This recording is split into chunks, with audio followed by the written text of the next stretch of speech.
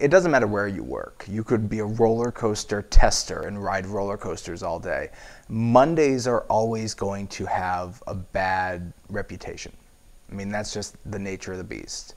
I think people view Mondays as this like terrible thing, but they're really not. We decided to put an end to the traditional Monday. 1, 2, 3, 4. 5 more days till the weekend. There's just 5 more days till the weekend. The office is a wonderful place to recover from your weekend hangover. Yeah, yeah. I think for the most part, people are pretty positive about Musical Monday. At the beginning, people were a little taken aback by it because we didn't really announce that we were going to greet people with music. Monday is the new Friday. They both are just as fun. The only difference between the two is the Frying Monday. The response has been overwhelmingly positive. Overwhelmingly positive. Aside from the negative reviews, it's been 100% positive.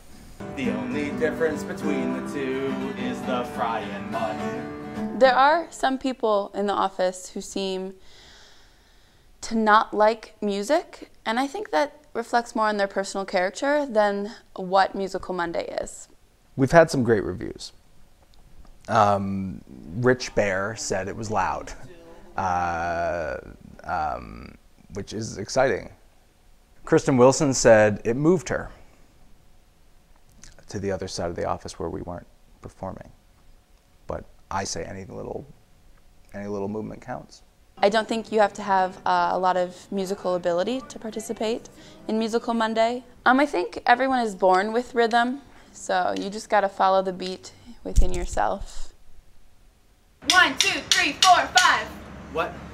I think the Musical Mondays are working really well, greeting people at their cars, but I think in the future we're going to have to start to step up our game. The next step is we are going to bring Musical Monday to Wednesday and call it Musical Wednesday. Wednesday is hump day, let's get over that weekday slump. If you want to celebrate hump day, just grab some friends and A lot of bad feedback on Musical Wednesdays. People were uncomfortable. In the end, I just had to tell Megan and Eric to knock it off. No more bringing instruments to work.